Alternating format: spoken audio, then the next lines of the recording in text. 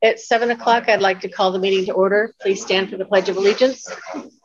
I pledge allegiance to the flag of the United States of America and to the republic for which it stands, one nation, under God, indivisible, with liberty and justice for all. Okay.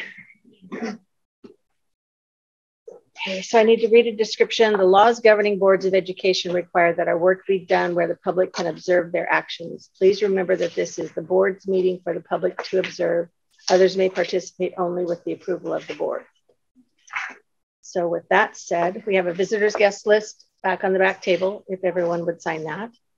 And I'm looking for the approval of the minutes from the October 10th work session and regular board meeting and the October 17th special session. I move to approve the October 10th, 2022 work session minutes and regular board meeting minutes and the October 17th, 2022 special session minutes. Can I second? It's been moved and seconded to approve the October 10th work session minutes and regular board meeting minutes and October 17th special session minutes. All those in favor signify by saying aye. Aye. Aye. Aye. Opposed, same sign. Motion carries. Prioritized agenda, Mr. Drill. Good evening. So we have a couple of groups that are here to visit with us and talk with us about some things. And so we're going to put those folks first this evening. First and foremost, we have our friends and colleagues from Chemeketa Community College. And then we have our esteemed group from FFA to give us an update about how their trip went. So let's go down that way and then on with our reports. Okay. So the Chemeketa Community College folks. Okay, well, board members and superintendents, it's our great pleasure to be here. I'm Jessica Howard, the president of Chemeketa Community College, and I'm joined here by Ken Hector, who is on our Board of Education and represents this zone. Turn it over to you, Ken. Thank you, Jessica. And again, nice to meet all of you, members of the board, Superintendent Drill. Nice to see some familiar faces again. It's been a while. Anyway, we're here to express our appreciation for the wonderful working relationship we have with Cascade School District. You know, we're all in the same business, and that's student success. And to be able to partner with you along that pathway, it's pretty rewarding and meaningful. So thank you for all you do to facilitate that program. Just like to share a few things with you and students, and as well as faculty and parents might be in the audience. Last year, 94 Cascade High students paid $30 to participate in Chemeketa's College Credit Now program. They earned 554 Chemeketa College credits, saving their families $69,200. 35% of Cascade High graduates from 2021 enrolled at Chemeketa.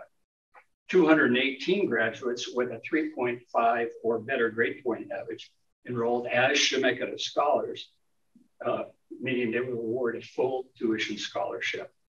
Chemeketa scholars from Cascade High have accumulated total tuition savings of $1.1 million over the course of the program. Pretty significant savings. I know some of you in the room, I think, have had kids who have been able to take advantage of that program. 182 graduates who received the Oregon Promise enrolled at Chemeketa in the last 5 years. Those recipients who came to Chemeketa have been awarded a total of $473,000 to date through that program. In the past 5 years, 309 Chemeketa High alumni have completed either a Chemeketa certificate or degree and or transferred from Chemeketa to a four-year institution. Again, thank you for being an excellent partner with Chemeketa and our mutual endeavors to ensure student success. We're happy to take any questions, although I reflect most of them to President Howard because she gets the big bucks. Question. So kids that participate in the program all need to have 3.5, or do you take students that have a lesser GPA? We take the top 100% of applicants. Okay. Well, okay, that get tuition help, I guess. The tuition, scholarship is for Chemeketa scholars, so that's 3.5 and above. I would also, however, let everyone know, and you probably know this already, but right now everyone qualifies for Oregon Promise, and that should cover all tuition and fees. And if you're a Chemeketa scholar, you get that plus the full tuition amount. So you actually end up not only paying for all of your expenses, but you end up with additional money in your pocket to help you make it through the year. It's really quite something. That is something. I have a question. What GPA do they have to maintain to go into the second year?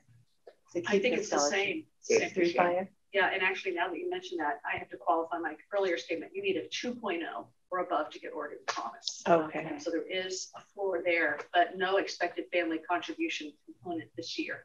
Those things have changed since the last Oregon Promise. Right now, it is something that's available to anyone with a 2.0 and above, and that's the same requirement going forward, like the scholars. So I will tell you, my daughter went through the program, and I have a son that's currently in the program at Chemeketa right now and taking advantage of those programs as well. So thank you. Excellent. Absolutely. So great. Yeah. I can tell he comes from good stuff. That's right. Hey, I was a junior college guy, Shasta Knights in Reading. Yeah. Mr. Rasmussen?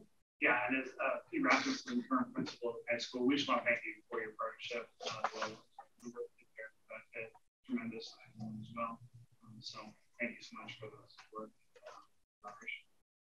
Just very privileged to be doing this with you all.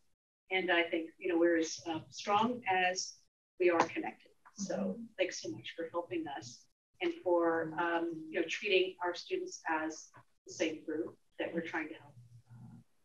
Progress that we all know is so important in today's world. So thank you. So for every student and parent in this room, which we have a few today, keep that in the back of your brain, that your 3.5 will get you full ride, 2.0 will get you lots of help, and you can get there. Chemeketa is 8 miles away, 12 miles away? About 12, yeah. So it's a good option for some people.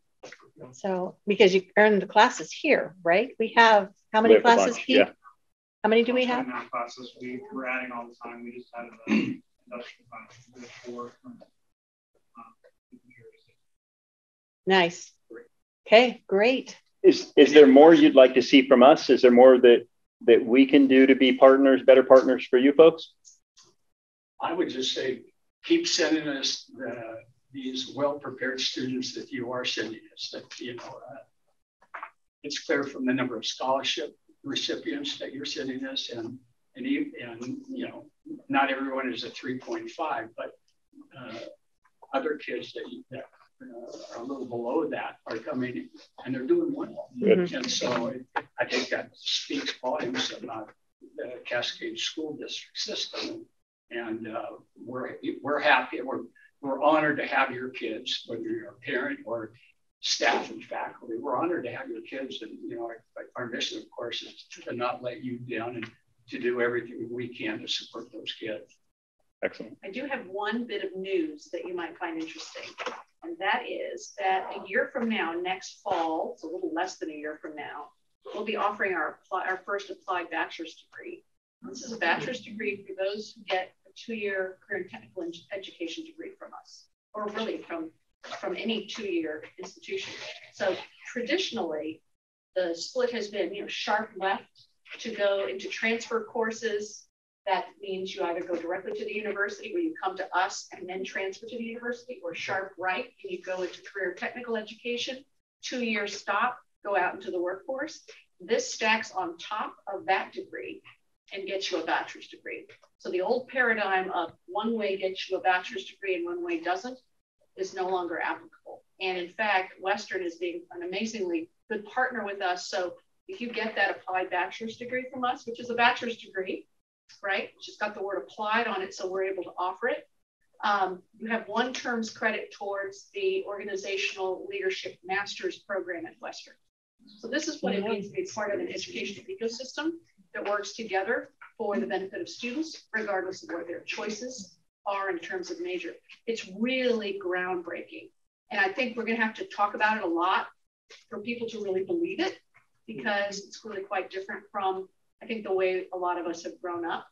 And so it's pretty exciting stuff. And that means that you can go into machining or automotive or medical assisting or welding or law enforcement or fire protection.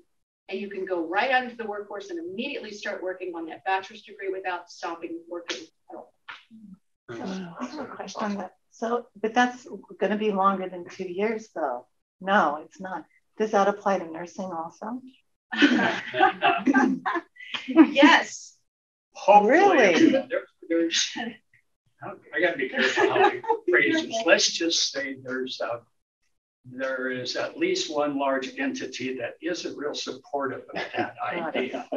And there are a number of community colleges that are in favor of that. We're working hard at the legislature because it takes the legislative change. So we're going to persist because, you know, the medical world really wants a bachelor's degree with their nurses. Right. And so if we can make it easier for students to get there while they're working, instead of having to step aside and incur debt, instead of stepping aside into the workplace and making real good money. So that's what we're hoping to overcome, that one little, well, not so little, but a legislative hiccup that, so stay tuned on that one. Well, and it's a good question because the average nursing pass rate in terms of the national exam in the state is around 85%, and we're at 100%. So we have the highest nursing pass rate in the state. Just a really, really competitive nursing program. So to be able to get nurses from the RN to the BSN is something that this is one of our big priorities this year.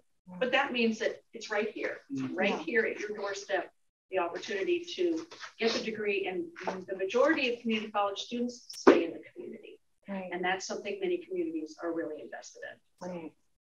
And I happen to know a lot about that program, but I know that the students, they take a lot of hours before they ever get in that 2-year program anyway. So when it's all said and done, they probably have the same hours as a bachelor at a university. So lots of, that's wonderful.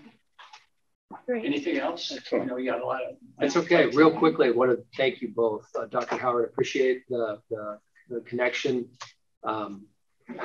Getting a chance to sit in meetings with other superintendents in our region.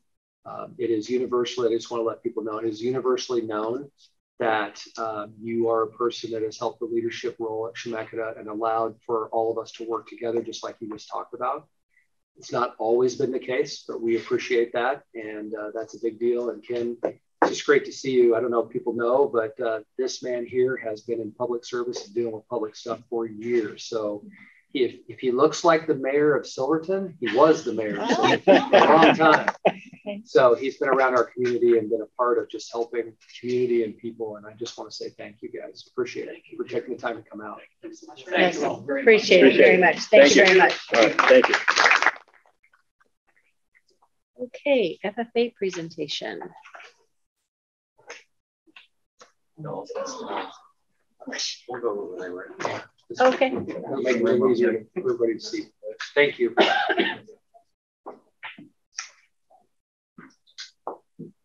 All right. So first of all, thank you. We had a fantastic trip. We went across 3 different states and saw quite a bit of things we just hadn't seen, some fun opportunities. Here's 8 of the members that went with us. A couple had some conflicts. Apparently there's an end of soccer thing going on tonight. So they were unable to make it tonight. But they wanted to share a couple things. One was that the Nashville Zoo is better than the Oregon Zoo. Oh. And I would have to concur. It is a pretty amazing zoo. That was zoo number 7 for me. And it was special. And 2, they enjoyed the keynote speakers. We had a couple opportunities to listen to some keynote speakers. One was Tamika, I forget her last name right now. She's a WNBA player. And she shared a message with the members in session number 1. That was at Lucas Oil Stadium. And so as a Colts fan, I might have been geeking out a little bit, but just a little. That was kind of special.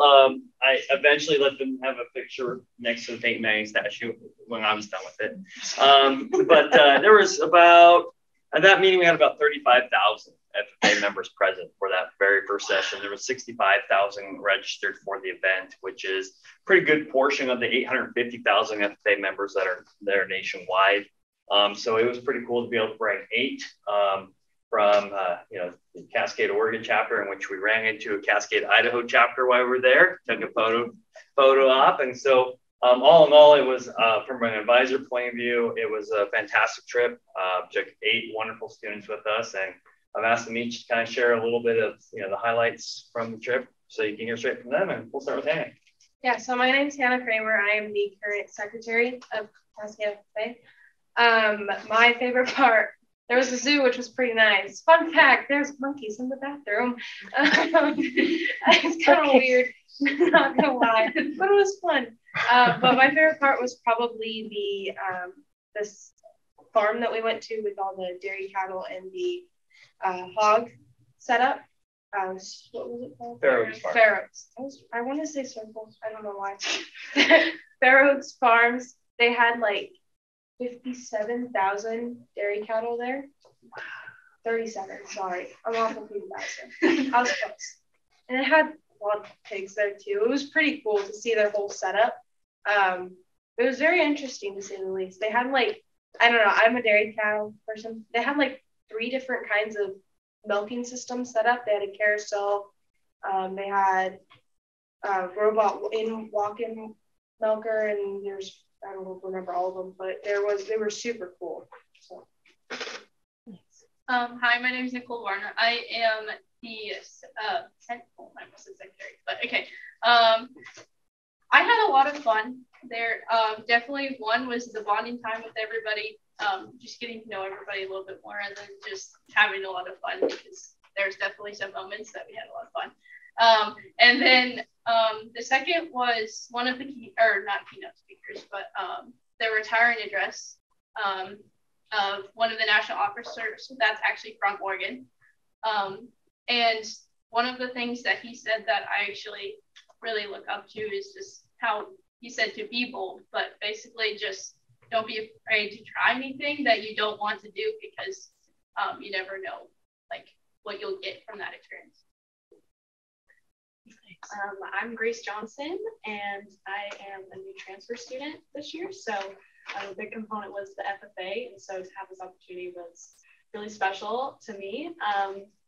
One of the highlights was being able to go to the keynote speakers. I really liked the inspiration and the stuff that they shared.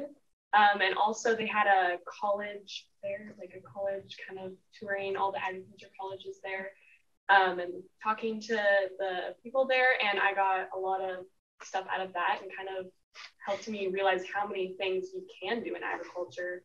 And so that kind of helped me figure out kind of where I kind of want to go for my future.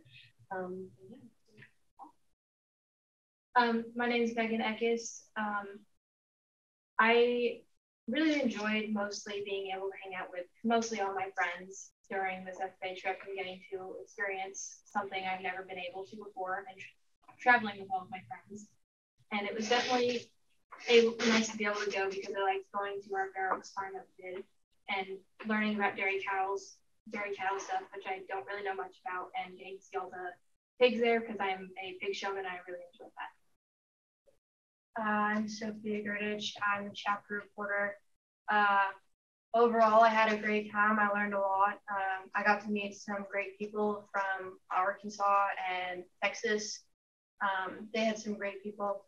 And then I really, really enjoyed the college fair aspect, because I'm a senior and I didn't know like for sure what I was going to do, and I didn't know what college I wanted to go to. So it was really cool. I got to see a few colleges and meet with their members, and I got to make some friends, and that was super cool.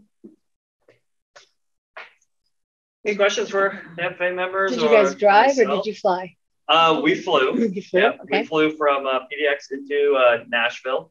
We spent a day there, and then we timed it perfect. As soon as we walked out of the zoo, it started raining, and it rained the entire drive up to Indianapolis. And then it stopped. and we had pretty good weather the rest of the time. So Perfect. and we spent the rest of the time in Indy. Then we flew out of Indianapolis back to PDX. Did they have entertainment for you guys at all? Bands or singers or concerts or anything like that? Yeah, I mean the FFA band was celebrating its 75th year. Okay. You know, I know Cascade. My kids have been part of that in the past, and so they're still doing well with that, and that's a neat. They're at every session. They're playing in the hallways of the convention hall, and so we did get to see that. The choir performed for us. FFA has National Choir. They were there on stage. We heard a couple things from them, and then. The rest was kind of, you know, we were there 3 times, like actually at the convention, spending hours in that expo hall. Just, you know, I went with, I think my check-in luggage was like 35 pounds when I went, and it was 42 coming back. And that was just, you know, the people that obviously want me to buy curriculum or wanted to give me a free poster and all that stuff. And I know Mrs. Lisa and I were just grabbing everything from every school we possibly could and talking to them. And you know, there's a lot to engage with there for sure. That's awesome. Mm-hmm. Was this a competition event or just a? This was an experience. Okay. We hope to go about every other year would be right for us because this is an expensive trip for these kids to go to. Mm-hmm. Our FFA alumni did kick in a little bit and help cover their registration costs. His registration for the event was about $90 a kid, so it's an expensive deal. So for the experience, I would prefer to take kids every other year so they have a couple opportunities to go. And then if we were to win a state event, then we'd qualify and be able to go. And so last year we did not accomplish that. We've got a few things we're working on for this year. So fingers crossed, we'll see how it goes. Nice. Yep. I'm so glad you got to go. It's such a great experience at your age, and to glean, even to come home with 2 or 3 things. But it sounds like you just came home with a brain full of overflowing of what are we going to do? Different cows, different pigs, different colleges, which is huge. So I'm very excited you got to go. Thank you for approving us letting this go. Absolutely. I can't wait. I'd do it again next year, but we'll wait for 2 years, I guess. Okay. Exactly. All right. Well, if they win something at the state. If they win something at the state, then you're in. That's right. Okay. Justin, is this the first time we've been in a while? What's our history on this? I do believe that Cascade has not. I think the last time Cascade went would have been about 2018. Yeah. Okay. So it's been about 4 years. I think Tara's junior year was the last time. Okay. That we went, and so it'd been a minute. So we're thankful that we took 1, 2, 3. We took 4 seniors. 4 seniors. Yeah. So we got them in. Good. Got them to go. And then we took 1 freshman, right? Nice. Everybody else is in the middle there. So. Great. Yep. So 4 seniors right here. No, we got Nicole and Sophie and I guess we only have 3. Oh, we have 3, and Haley. I guess is our 3rd. And then Grace is our junior. Great, yeah, Grace is junior. So we took 3 seniors. Okay. So, Okay. Yeah. Nice. Yep. Great. Excellent. Yeah. Good deal. Yeah. Thanks, guys. Appreciate it. All right. Thank you for coming. Appreciate it. Thanks, gang. Thank you for going with them. Yeah. Oh, you didn't It's okay. get You gave me that. Well, support it. Thank you. The Tony one with us, and she thought that she tried to slow.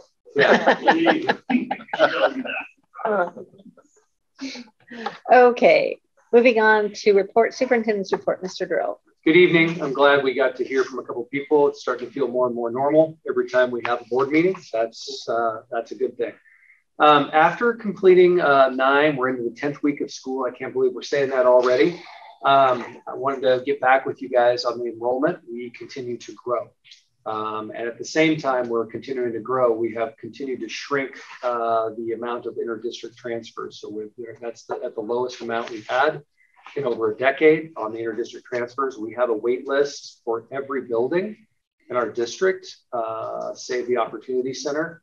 But every other building has a wait list of kids that want to get in here. We put a hold on that to see where our numbers are. We are officially right around 115 students up for sure, but there are moments when that number seems to climb even a little higher. So we are rolling in the student numbers. We are on here, I think I put down 2,685 students, which is the highest, but I think as of Thursday, we were at 2,993. I keep waiting for the number to go down, but it goes up. That means people are moving in to the district, and if they move in, then they're able to go. So I gave you that information there in my report. We finished up the 4 modular classrooms at Cloverdale, got everybody moved in. Mr. Dyer looks normal again, back to the regular stuff. So that was a good thing. I'd like to thank him, his staff, all the volunteers, some students from the high school that helped, just like normal, right? Mr. Rise is here tonight, and he worked some of his magic and helped with, I think it's the baseball team, yeah? So the baseball team showed up and helped out to get all of our desks and chairs moved in, and everything went swimmingly perfect. So kids are in, they're down to just 1 or 2 very minor things to get taken care of, and all will be well there. Our goal now is the seismic grant in the high school. Mr. Pillar has already spent time and effort and energy to see if we can get that grant to move forward. And the conversation is ongoing with Mr. Rasmussen in the science department, and the ability for us to add 4 science classrooms here outside the science wing out there in the grass for the start of the next school year. So that's our goal. The last thing I mentioned is that you probably have heard across the media about some of the student scores across the nation, across the state, how they've gone down. We did have some scores go down. Mr. Thatcher has some of that information. He can talk about it. But what I'm here to tell you is that we did go up actually in reading. That's interesting when that's not something that most districts did in that process in the middle of a worldwide pandemic, and very hampered by the ability to teach kids like we normally do. So we're excited about getting back to school. We're not going to spend time dealing with the autopsy of how that might have gotten better or anything else. We're focused on moving forward. So that's the plan. Questions? I don't have any questions. Anybody else? Okay, perfect. Thank you. All right. Next report, Cascade Opportunity Centers report, Ms. Thompson and students. Oh, sorry. You're right. No, I thought so. Oh, okay. Good evening, everybody. Nice to see everyone. I sent you my report. You have it in front of me. So if you have any questions, I'm happy to answer what you have. I have a couple. So it sounds like you're doing amazing things with the garden, with the fitness trail, with archery. How is that all going to be open to the rest of the district? Not the garden so much, because I know that's projects for the kids, but like the fitness trail, maybe not either, but the archery, you talk about having that be a hub for the district. How are we going to work that? Do we know that yet? That is a really great question, because that was going to be my one thing that I was going to say. Oh, perfect. So yes, it's going to be the hub for the district. Okay. And I'm happy to say that one of the coaches works at my school now, Mr. Aaron McEwen, who's here tonight. So if I can't answer all the questions, he might be able to answer that. Okay. But from what I understand, they're working out transportation. Mr. Medlock is the other archery coach. And so he has just recently obtained his license to be able to drive a minibus. And so the plan is to have some students who are at the high school ride over with him and participate in that club after school. Currently, they practice above the gym where wrestling usually takes place, the practice for that. And so I think wrestling starts in December. And so once that happens, archery has to move out. Starts tonight. Okay, today. There you go. So I just want to just say a big thank you to Mr. Medlock, Mr. McEwen, Tony Walisa, and a number of students and parents and some teachers that came out just yesterday and did some renovation in the gym that's behind the main building at the Opportunity Center. And it was a pretty big feat. There was some, there's about 1/3 of it was walled off with 2x4s and plywood to make space for storage. And so we got the approval to get rid of some of the stuff that has been there for 20 years. We found homes for some of the other things, but that building really, there hasn't been a lot done with it. I think for a while it was used with batting cages for the baseball team, but it has just been basically unused. So I'm really excited at the fact that we get to be a part of what's going on as a district and at the secondary level, to be able to provide a sport, right now a club that is one of the top 10 fastest growing sports in the nation. And it's a very inclusive sport.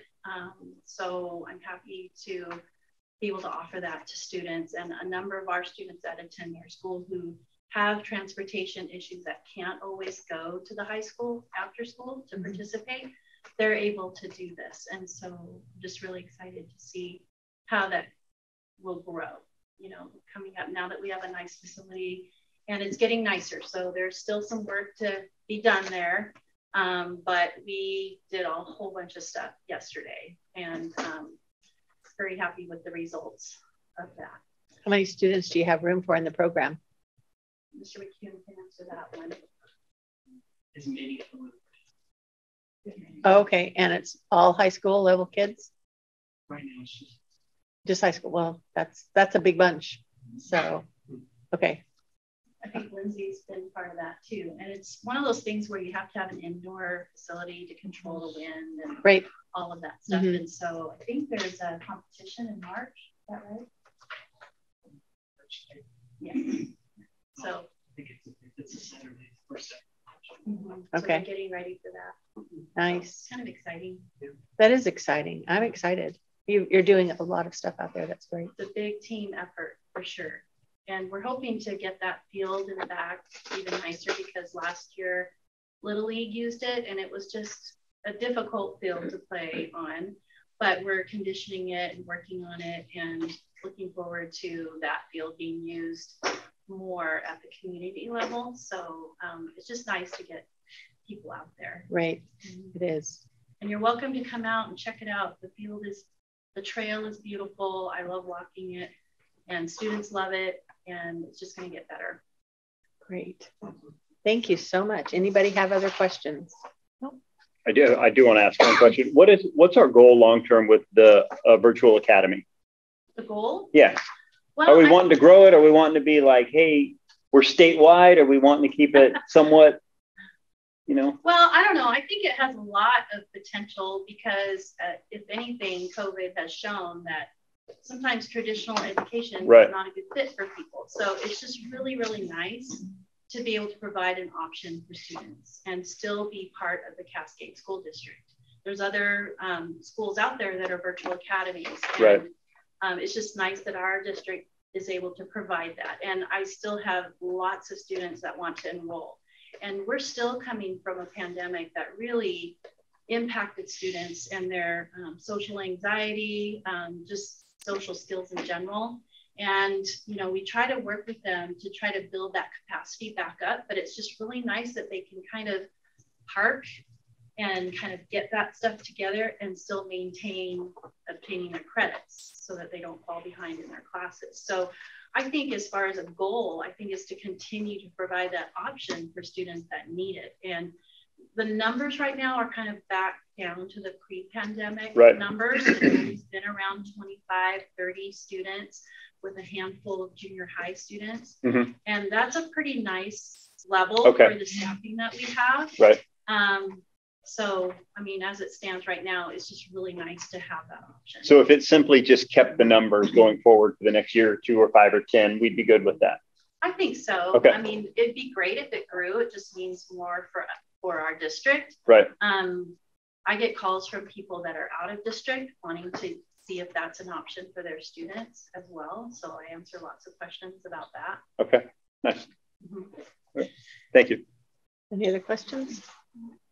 Thank you very much. Yeah, I have before, and I don't want to take up too much time because I didn't want to talk this much. Oh, please. I have a couple students here that I invited to come and just kind of share their experience. I think us at the Opportunity Center, we're kind of that quiet place that, you know, we do our thing. And I just want to highlight some of the effort and some of the stories that we have from a couple students. And I just want to thank them ahead of time because of their bravery in coming and speaking in front of people. So I know that's a big challenge. So please welcome them. Absolutely. All right, who's going first? Oh, really? Come on, flip a coin. Yeah, rock, paper, scissors. Is that what you're going to do? Yeah. Oh, come on. We don't bite, honest. Welcome. Hello, I'm Lindsay Thompson. I'm a senior over at the Opportunity Center. And when COVID happened, going online at the high school, the teachers were new. They didn't always know what they were going, but they weren't always helpful when I was trying to figure out because I wasn't sure what I was doing either. And my grades were suffering. But when I got switched over to the Opportunity Center, the teachers were always like messaging me like, hey, you seem a little behind. How can I help you catch up? What can we do? Because I was online. And I finally came in person this year because after my knee surgeries, it's like I didn't really want to do the stairs really. And the staff is so nice. So it's like being in person might be okay after 2 years of not being in school. So it was a little scary. But I've also been really worried about not being able to graduate. I was behind, and being at the Opportunity Center, I got caught up again, and I feel like I should be graduating on time. And our counselor, Miss Hinkle, has been helping me get ready for college, helped me get my FAFSA and apply for college. And she helped me prepare for a job interview. And with that, it helped me prepare for any type of interviews I do. So for our senior exit interview, I feel more ready for that. She gave me a bunch of tips on how to be ready and how to professionally do an interview. And she's been doing meetings for seniors to help them figure out what the plans were after college. And she's been helping us find scholarships. And something with college, I've always been worried I can't go because I can't afford it. And her helping us find scholarships has helped me not be a little less worried about that. And I am the only one in my family who will be graduating high school and will be the only one to graduate college. Good for you. Wow. And both being my family and Cascade Opportunity Center have been very supportive and have done everything they can do to make my dreams real. And I appreciate all they do for me and all that they will get to do for others. Nice. Nice. Congratulations, Lindsay. That's awesome. So I got a question for you before you sit down. All right. What are you wanting to study when you go on to college? I want to become a vet. I want to open up my own place to do wildlife rescue and rehab. Nice. Good job. And good luck in that. You'll make it. Thank you.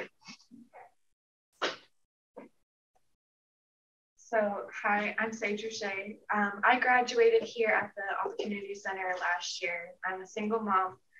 I have a little 8-month-old baby. I'm going through pre-nursing and doing the CNA program at Lynn Benton Community College. I have 12 credits going for this term and next term. The Opportunity Center really helped me get grounded because I went here for my sophomore and my junior year, and then I stopped school once COVID happened. I got pregnant, and when I came back, I think it was really hard, like getting back into school and having the support that I never had growing up really helped me like be able to learn what I wanted to do. And I have a 2-year full ride to do all the pre-nursing and the most support ever from the school district. So I'm sorry that was really short. That's Congratulations. It scares everyone. It's okay. You're doing so well. Nice job. Thank you for sharing.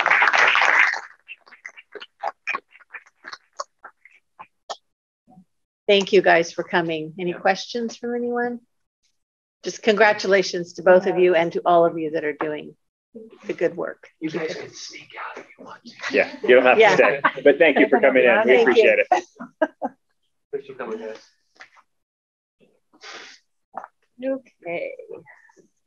Assistant Superintendent's report, Mrs. Moorfield. This is the first report that I have given to you guys as just as an assistant superintendent. I used to do all the curriculum pieces. So I wanted to just take the opportunity to share with you some of the information that I have learned in being able to go to the various conferences that I attend. Two big ones in October were our local Oregon School Personnel Association conference. That's where I received all of my Title IX coordinator training, 2 days of Title IX. It's pretty intense, 8 in the morning till 5 o'clock at night. And then the National American Association of School Personnel Administrators happened in Orlando just a couple of days later, and was able to spend several days there gathering and learning a whole bunch of information.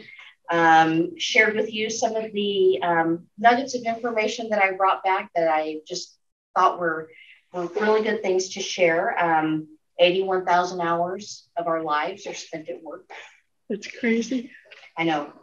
And in thinking about that, if you're in the people business like we are, you really need to have a heart for people. You're spending that many hours of your life with people. You need to have a heart for people.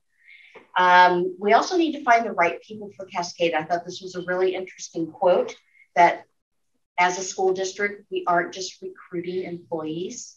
We are sowing the seeds of our reputation. So finding the right people is extremely important. And in finding the right people, it's important for us to start thinking about how we are going to invest our time, money, and energy into our staff. And then the last one was make the welcome to the district a memorable one. One of the sessions that I went to talked about how to make that onboarding process whenever we're introducing our new employees at the beginning of the school year, how to make that very memorable and exciting for our new employees. So whenever they do start their job here, that's one of the things that they're like, wow, you know, whenever I came, they really made me feel like a member of the team, a member of the family. So those are, that's something that I want to incorporate with our onboarding process. Also talked about being in the buildings once a month in each building. We'll see how that goes. I'm generally not the person that people want to see whenever I walk into a building because it usually means somebody's in trouble. And I want to change that perspective. And I want people to feel like I'm a trusted individual and that they can come talk to me and that I'm not always there because somebody's in trouble. So Dawn, can I ask a question? Yes. How do you do that at a building? How do you make that yourself available or let the people know you're there to assist, not to have them under the microscope? Right. You know, I mean, do you go sit in you know, I'll say Pete because he's sitting right there in Pete's office and just wait for someone to knock on the door? Do you go walk the halls? What's the game plan? My plan is to, of course, let people know that, hey, I want to let you know that I'm going to be in your building. Here's why I'm going to be in your building. Want to be there to support, want to be there to answer questions. If you want to just come by and say hi, you know, just for chit chat, that's great too. And I'm hoping, I lost my train of thought, hoping that the more that I'm in the building and people feel like, hey, you know, she's not here just because somebody's in trouble, that it will help build and improve that rapport with staff. Okay, that's fair. Yeah. And then the second part of my report, because I was at conferences in October, I did not have the opportunity to share my goals with the board in October when all of the other administrators did. So I wanted to provide those goals to you. I'm not going to go through each one of them, but I did want to ask if you had any questions. No, I have a question, but it's not about the goals. Mm-hmm. Is this a good time? Sure. Okay. Yeah. When you get trained in Title IX, is your role at that point then to come back to the district and do some training with the Title IX instructors? So every year, Title IX coordinators have to go through compliance training. I'm also certified to do the training so that I do come back and train our administrators in their annual compliance training, Title IX.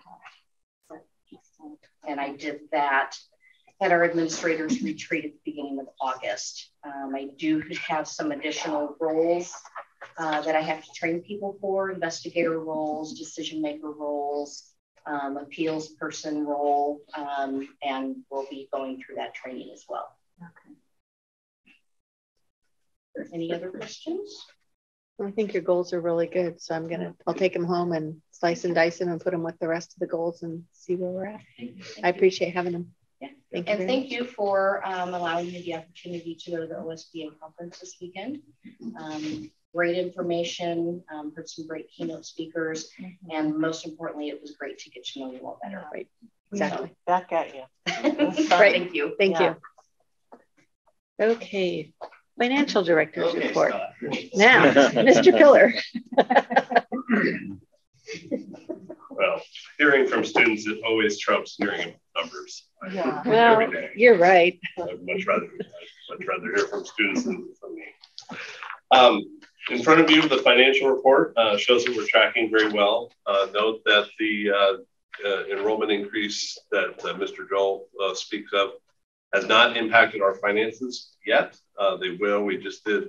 We sent up our adjustment at the end of last month, and we should start seeing an increase in the amount of state school fund revenue parceled out for the remaining 9 months of the months that we get state school fund revenue. So that new enrollment probably comes into about $1.25 million for us, more than we had expected. So that's a really good position for us to be in.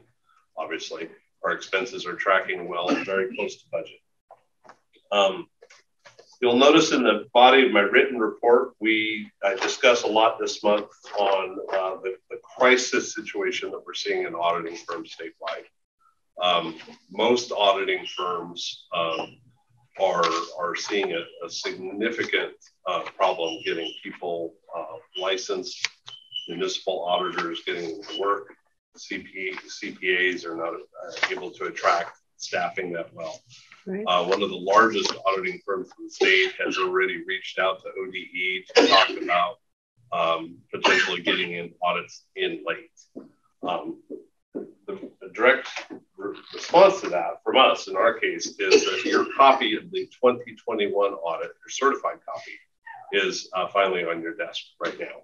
We do not have anyone here to explain it from the auditors, which is not surprising. It's unfortunate, but not surprising. I will say that this is my 17th audit, and so and I've sat in your chair. So if you have any questions at all as to what you might want to be looking at, some of the questions you have us laid out and whatnot, I'm certainly open to addressing those in a public session or a telephone call or an email, whatever you have. So I realize that you didn't have that ahead of time. I apologize for that, but we just got it probably 2 or 3 weeks ago. Scott, other than the timeliness, is there any concerns you have about the audit? You mean in terms of the report that comes out? Yeah, I mean, just looking through it, is there anything that's a red flag that we ought to be aware of? Or no, I will say that there were 2 findings. The 2 findings that we received, one was we did not have a system of having Mr. Grill checking my work on the bank reconciliations. We have about 8 accounts that I reconcile every month. We've just never had him sign off on those. Right. And that is a practice we've put into practice now. The second finding we had was we do a lot of grant draws, and I was doing those grant draws mostly because we were pretty short-handed, and also did not get a second set of eyes on those grant draws. We have fixed that with the hiring of Katie in our office. So she does the grant draws now, and I review those grant draws. Okay. So there's 2 people always checking all those numbers. Right. But other than that, no significant findings in terms of the financials. We have an unqualified opinion, which means that there's no particular issues out there. I was a little bit, I had some little challenges. We've had a little bit of go around in terms of getting materials back and forth, but I noticed that they did not have any management disagreements with us as to how to move forward with that. So. Okay. And as far as your opinion on these folks as auditors, You feel they do a good job? Are they good to work with? No? We're in a public session. So okay. I'm going to reserve that answer. Fair enough. But if you want to ask me a question about that no. privately, I'd be happy to share that. Understood. Thank you. Scott, do you think there, as a follow-up, do you think there's another company out there we could readily go to? No, there is not. I actually looked. Is that right? I've been looking quite a bit. When we first went out for RFP, this is the first audit year that these folks worked for us. Right. When we went up for RFP, we had 3 respondents. I talked to the other 2 respondents.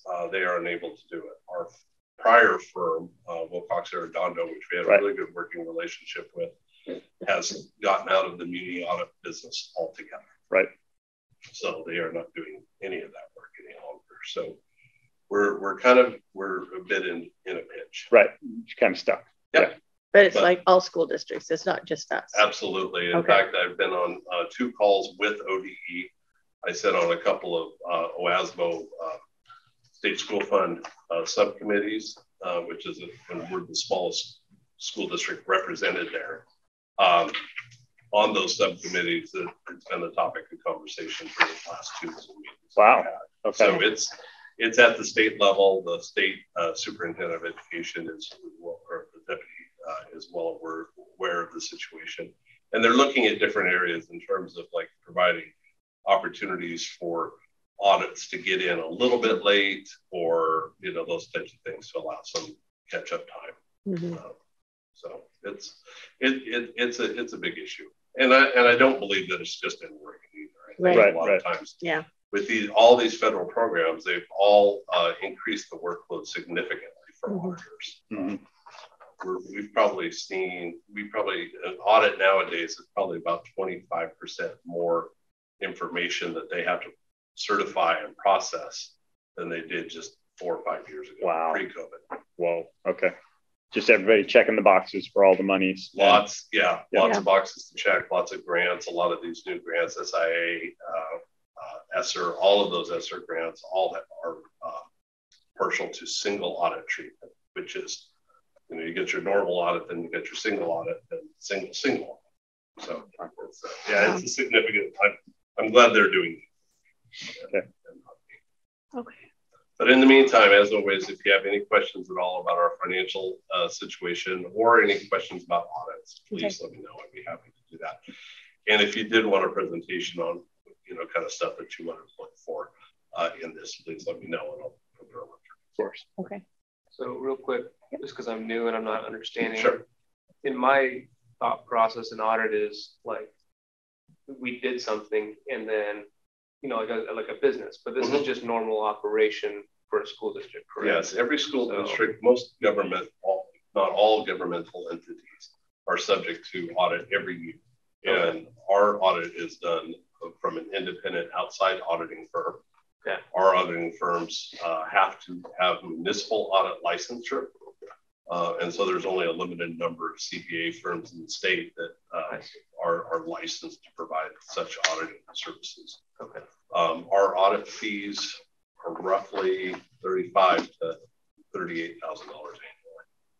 So it's a big deal. They put in a lot of time and a lot of hours on these audits. So, and it's just something we do every year, right around it. Yeah. Part of every year, we just put it in. We have audit season, budget season in my office. Wonderful. All right. Thank you very much. Thank you very much, Scott. Okay. Okay. Mr. Thatcher. I lost you, but I'll find you again.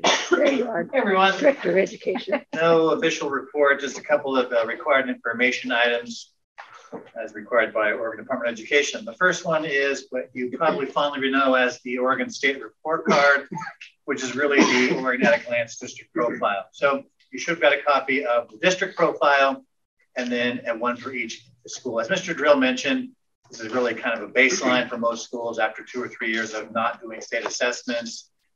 So there's some data that's not even in there, but it does kind of give you a picture of where we are starting back up to a kind of normal school.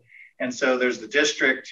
If you're a parent or a community member looking to move into the area, this does give you kind of a great overview of what's going on in the school. along the side, it talks about, like you're looking at the district profile, that's where I'm starting. You can see the demographic information about our students and teachers and kind of our ELL population, SPED population, free reduced lunch, kind of get an idea of what our district looks like, what our staff looks like in terms of teachers, how long they've been here, and then the numbers get broken down. But the big circles up in the top just really give you a quick overview of what things look like in our district. Attendance, third grade ELA, individual student reports. Again, that's not on there because of so many years of not doing testing. Some math, which we know that's a low point for us, and then ninth grade on track. This is not just the high school. This is both the high school and then the kind of opportunity center, the brick and mortar opportunity center, and then also the CBA online. There's specific measures for some of these things at individual schools, but for the district profile, that's the ninth grade on track for the entire district, as well as the graduation rate for the entire district. In each one of those, there's also some district or building level goals, which are written either by the district office in this case, or let's say it was Cascade High School, written by the principal. So that's kind of an overview of what's out there. And then I certainly could entertain questions on those if you want to.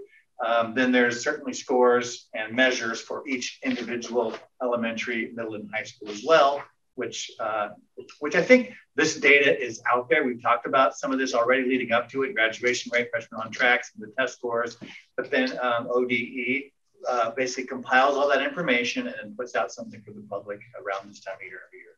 So that's the first piece. Questions about the at-a-glance report card that either I could answer at the district level, or if people are here and want to answer at the school level, we can do that. I got a question. I think you can answer it. It's on the Cascade Opportunity Center. If you click on that one, why does it show we have 92 students and 1 teacher? The only thing I could say with the 1 teacher is we had gone through some hiring and losing a teacher, and sometimes they measure like at a specific moment. Like the day they took the shot, there was only 1 teacher there. For a hire, which we were late. So I say, man, that's really efficient if we were down to 92 to 1.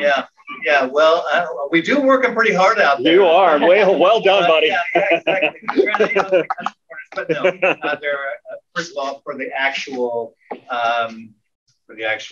opportunity center itself, there's a certain couple of teachers, and now you've heard counselor and administrator, and then also the CBA contracts with teachers on a part-time basis to help all those students as well. So we'll take a look at why that number just was skewed grossly compared to everybody else. Well. Yeah, you're right. Other questions about that? All right. So the only other one is, again, information that we've already gone over a couple of times, but it's really a formal presentation to you on our SIA.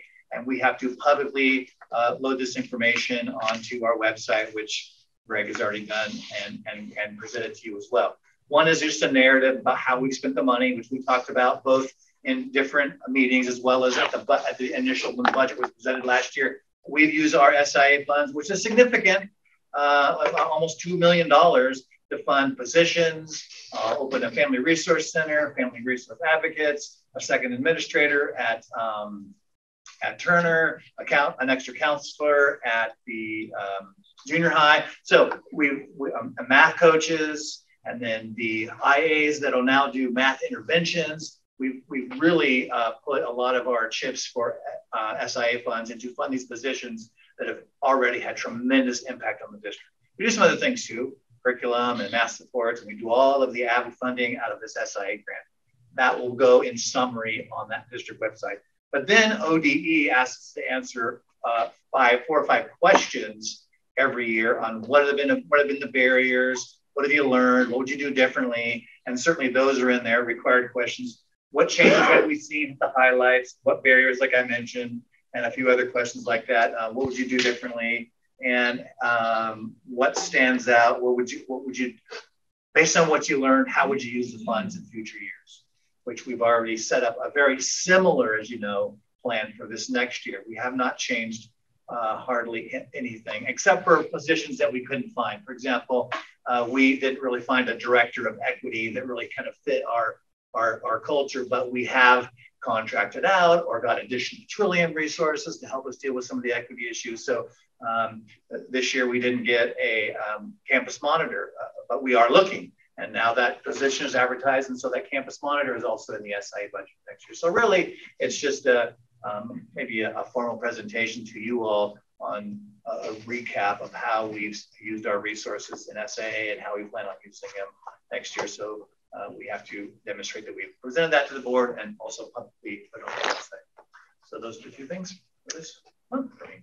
So questions about any of that? Yep. So this is our second year of a 3-year. Yes.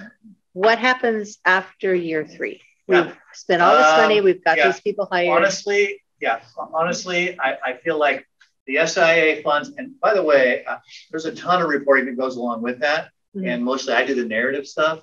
And I want to thank Scott for doing all the number crunching, because like he mentioned, all of a sudden here's other big pots of millions of dollars that we have to keep track of. And he's done a fabulous job in making sure that gets done.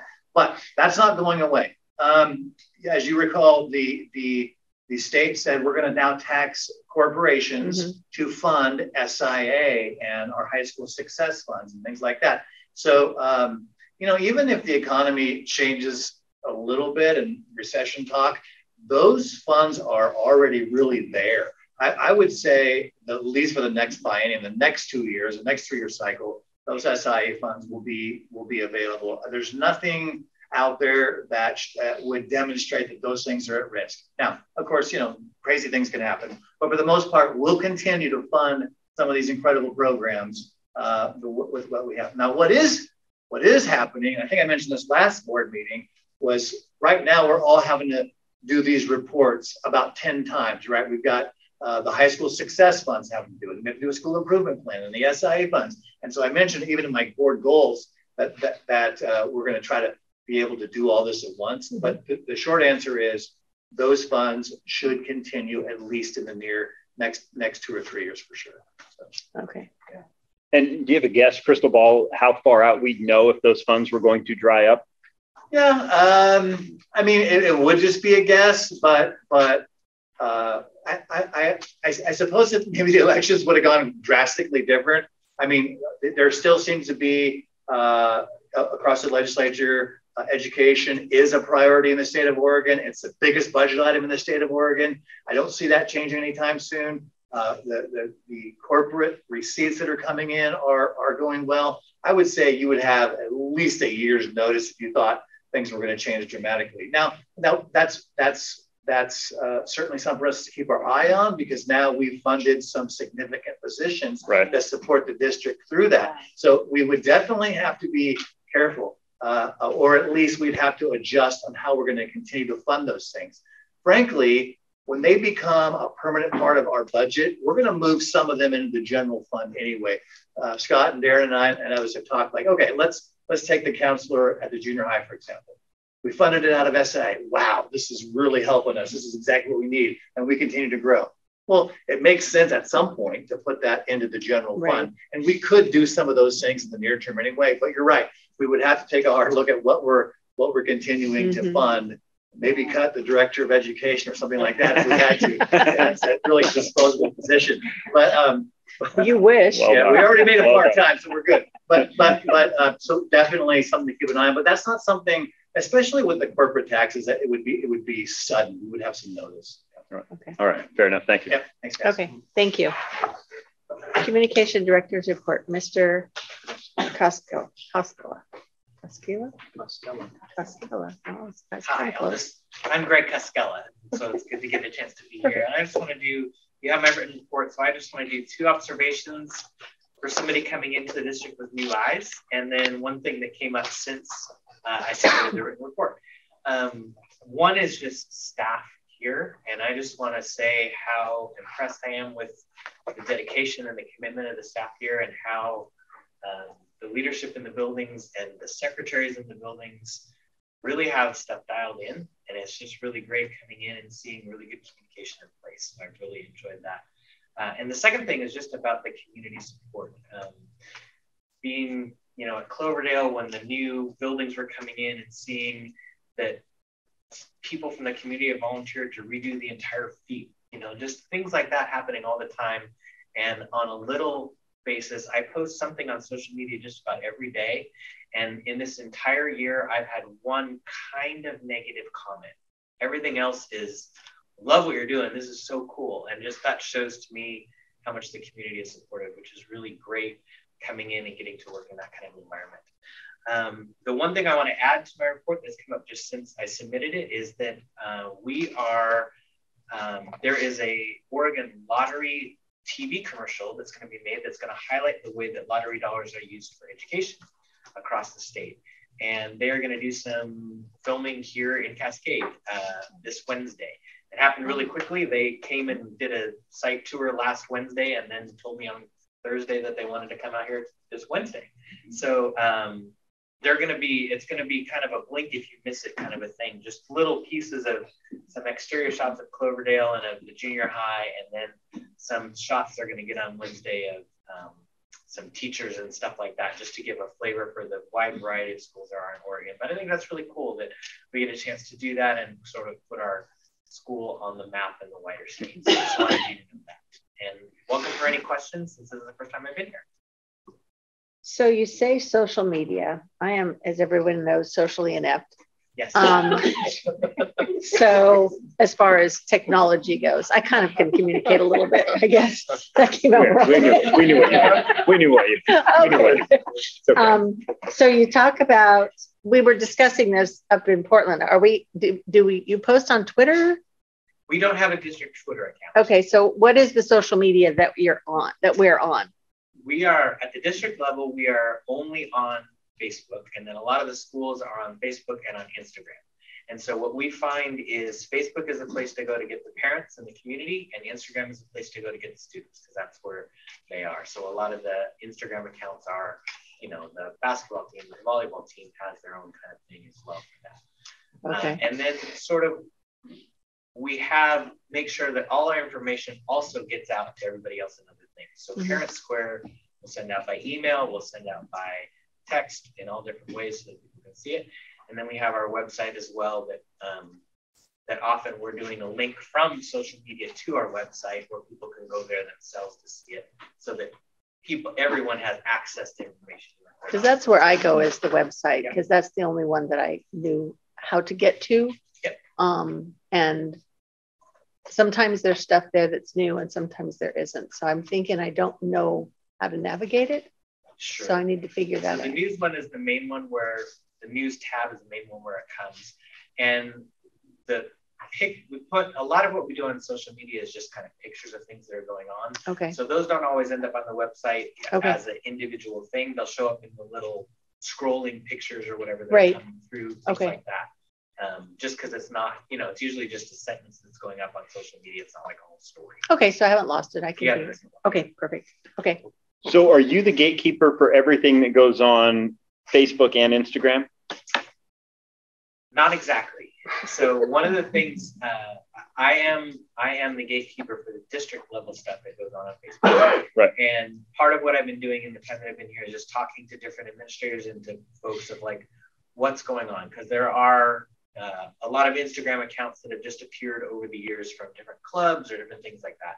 And so what we've kind of unified on is I'm going to be working on just like a one-page social media do's and don'ts kind of thing to get that nailed down and get that out to all of our administrators and coaches so they can get those things to the people who are running those accounts.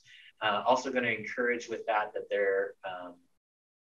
there's a filter system in place so that if students are posting, they're clearing that with an adult advisor, an adult coach, or whatever beforehand to make sure that we have that. So then do you have direct communication with the people that have the access or the admin to those Instagram accounts? I mean, is somebody accountable to you that's posting on those?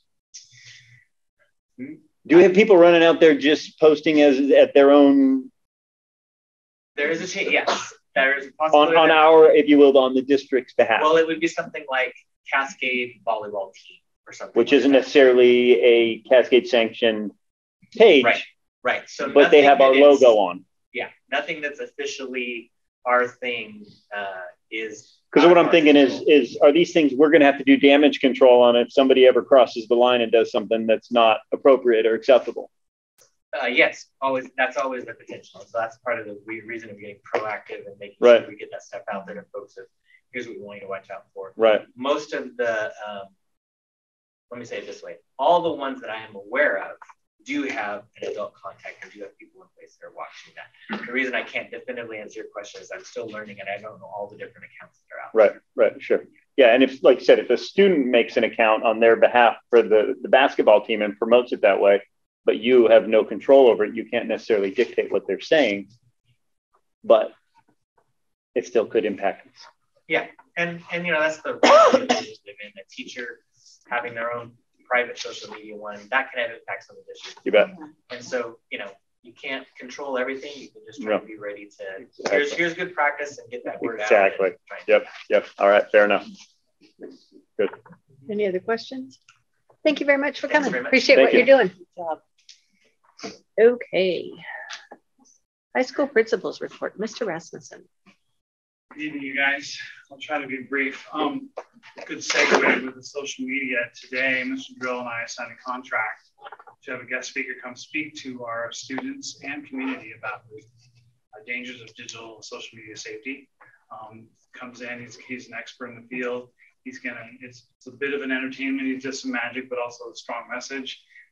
The reason we chose him is there's a curriculum he leaves behind that we can look at and help use and talk to kids about how to post well, how to do this. And the answer to your other question is we do have some shoring up to do in terms of making sure we're aware of what's going on out there.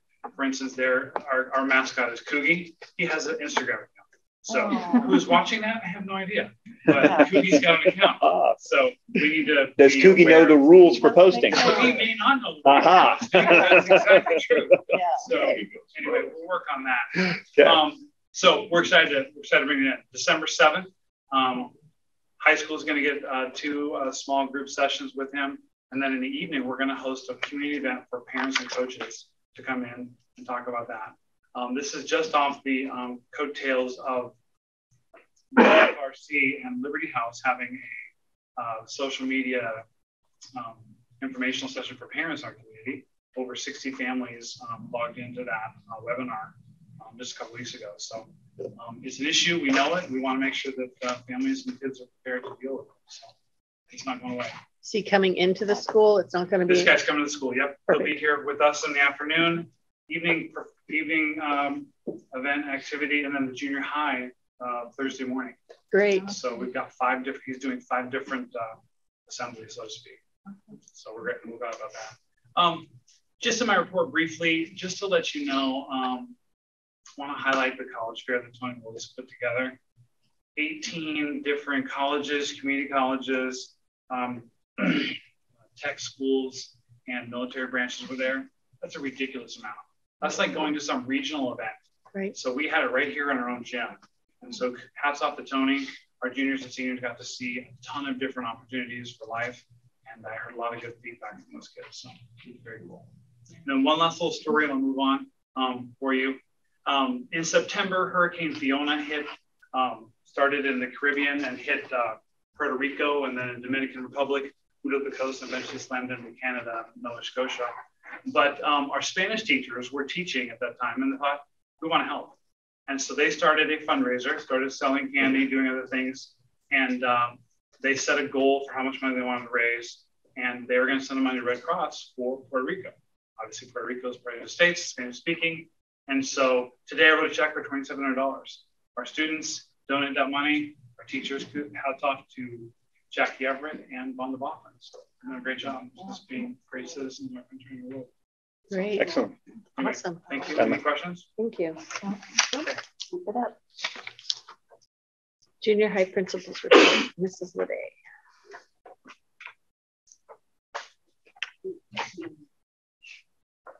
I get this last one so I can see how it is anymore. One quick change to my board report. I had put in there we were going to do our senior Thanksgiving luncheon, but we have bumped it to Valentine's Day. With having a new person in charge of leadership, he didn't realize we needed to get the food order in sooner. And so we're going to be bumping everything, but we thought Valentine's Day with grandmas and grandpas is a great opportunity too. So we're looking forward to that, but just a slight tweak. And the only other thing I wanted to really do is put a couple shout outs. We now have Greg Nolan as our VP, and I think Greg and Molly are a dynamic duo of height advantage is a huge asset. I think they're both quite tall, over 6 feet, and I am definitely not there. So I need the step ladder. So that's great. And he has been an awesome asset to our team. It definitely feels like a great team. We actually call ourselves Darren's Angels, kind of take off of Charlie's Angels. So really, yes, it's our screen tag name to us. Yes, so we're quite proud of that.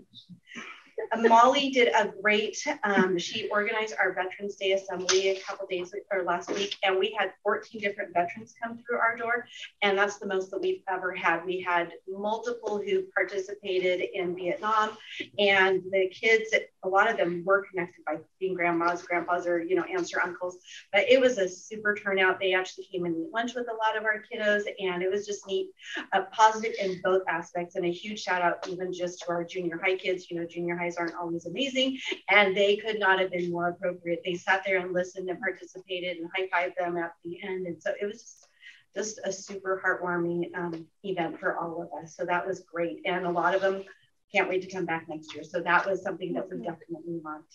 And then the last thing, major shout out to my leadership class. Brian Slagle is in charge of this, and the first 2 years he kind of took it on. It was pandemic related, so not a lot was happening via, our assemblies were online and everything, and now he is going full bore. In the last 2.5 months, he's done 4 assemblies. He's done a Halloween party. We've had 2 spirit weeks. Right now he's getting ready to host our annual 8th grade volleyball versus staff volleyball game. It's coming this Friday, so if you want something to do, come on out. And then we're getting ready to have our annual Christmas food drive. So they are doing an amazing job and being positive leaders, and that's what we need is kids doing a great job, and he's chosen well for who represents our schools. Any questions? I have a question, Debbie. I know we still have a couple weeks to go in this trimester, but what are the recovery numbers looking from trimester, from the A part of the trimester going into second trimester?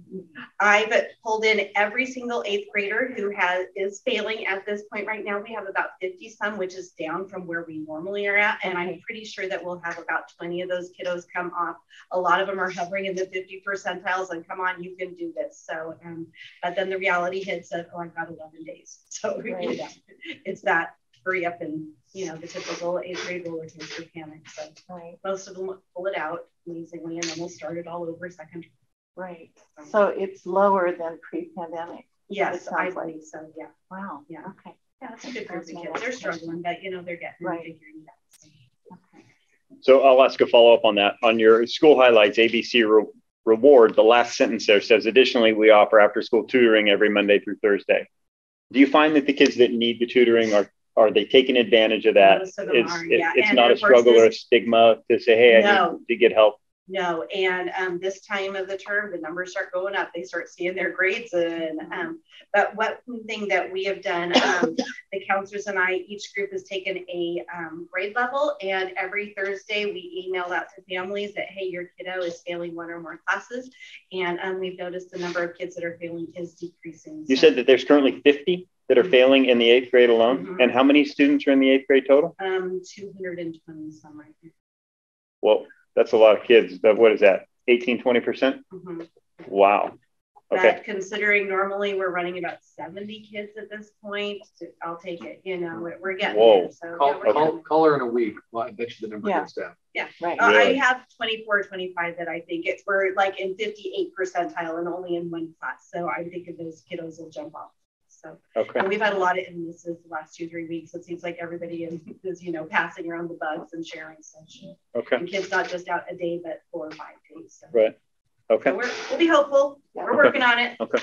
Good. Okay. And we have a big incentive for end of the term. First time in a long time that our 7th and 8th graders, Oregon State opened up a basketball game for us to get to go to. Right. And it's on the very last day of the term. So it's a huge win-win. They have to do math and everything. So it's school related, and somebody gets to go and shoot free throws, and kids who are passing all their classes and 7th and 8th graders get to go. The other ones, they can stay and do study hall and maybe get that grade up so they don't have recovery. So right. And you find that those types of things incentivize the kids that are at the bottom when they have to sit home and watch their friends all leave. That incentivizes them to step up. That's what, when I taught 6th grade, I think the first time it was always, oh, they really are leaving me. You know? Right. I'd almost think the kids would be angry and spiteful that they had to stay behind, but you're saying it incentivizes them. The first round, it's rough. The second round, the numbers decrease a lot because, oh, I do have to stay here and do study hall, right. you know, and they always play it off. Oh, it was a lot of fun. You know, it wasn't. Right. Yeah, No. Doing study hall for 6 hours, not nice, right? Right. Thank Good. you. Thank you. 5.1 Athletic Director's Report.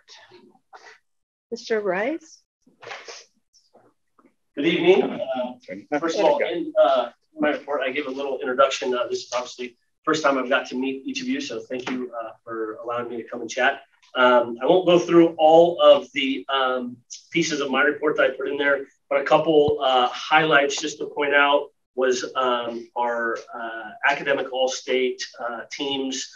They were a part there. So our football team, our volleyball team, boys and girls cross country, all finished in the top 10 in the state for team GPAs. You will also see our participation numbers are up slightly, but holding about where they have been in the past. In terms of wrapping up the fall, I think a big piece to point out is that our boys cross country team qualified for the state meet for the first time since 2015. So they got to compete in that down at Lane Community College down in Eugene. So we did wrap up the fall season.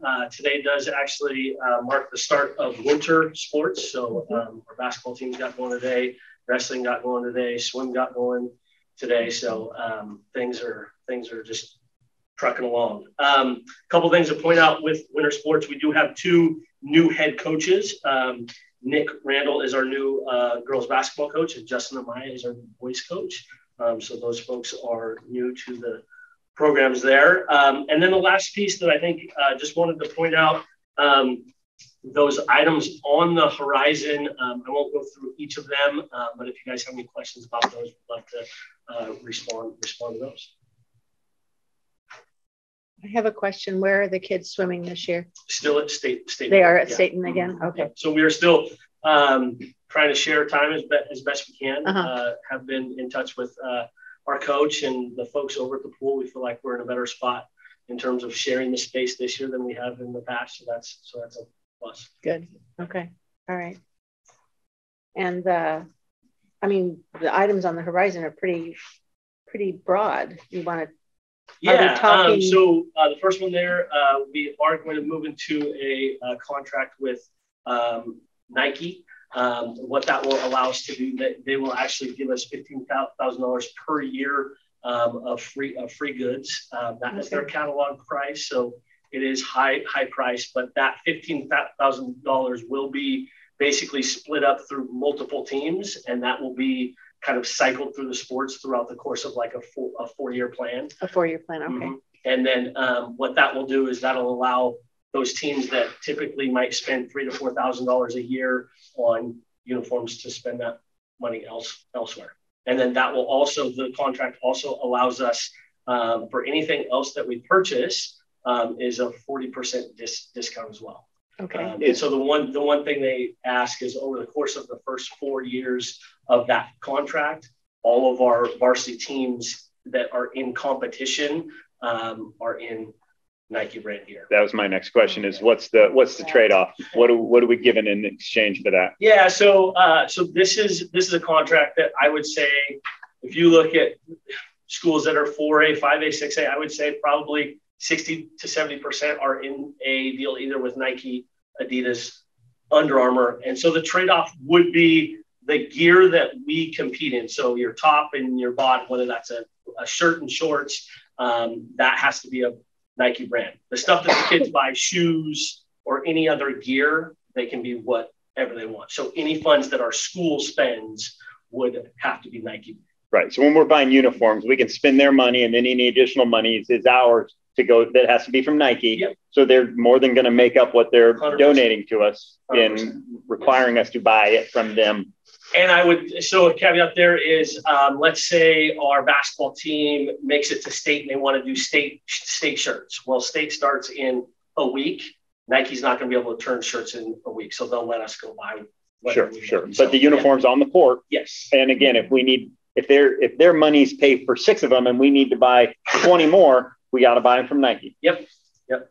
So there is a bit of a trade-off there. I think one of the things is you go down to, I think, 0.4 or 5 there. I think one of the things that I've kind of come to see in the athletic department is most of our programs are on an island in some cases, one of those being apparel. So you might have our basketball team that is wearing Adidas gear, and then our volleyball team is wearing Nike, and our football team, not that that's a big deal, but I think as far as a department and becoming a unified group, and I think, is a part of the look, it's a part of the brand. Right. And so I think that there's some growth there. And then hopefully, it's going to cut costs as well. So what do we spend right now? Do you have a guess on apparel? On uniform apparel, right? I would say probably over $15,000 is what my guess would be. And that's by shopping wherever we want at any price with whatever's got the cheapest deal in town. Yes. And so we're getting their free 15,000 and anything above and beyond. And so chances are we're going to spend less than another 15 grand of our money. So it may cut our cost in half.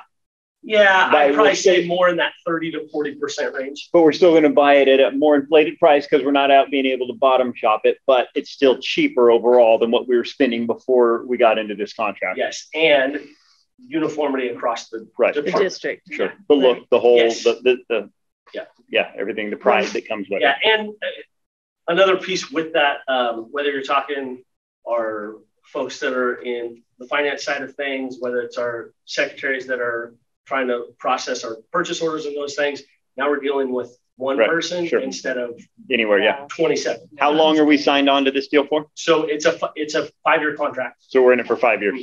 Yeah. And it's 15 grand per year. Yeah.